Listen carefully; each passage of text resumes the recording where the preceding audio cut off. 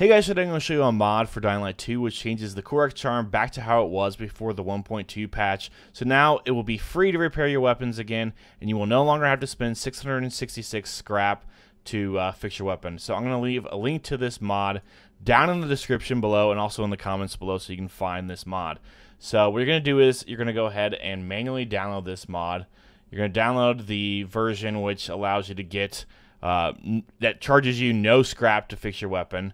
You're going to go to the games file and export the pack file into Dying Light 2, PH, and then source. So what we're going to do is go to Steam, go to Dying Light 2, go to properties, go to local files, and then browse your local files.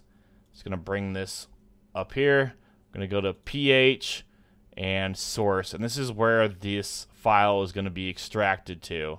So as it says here, import the pack file into Dying Light 2 PH source using either WinRAR or WinZip. So I have 7-zip open, so we're going to go ahead and extract that file here.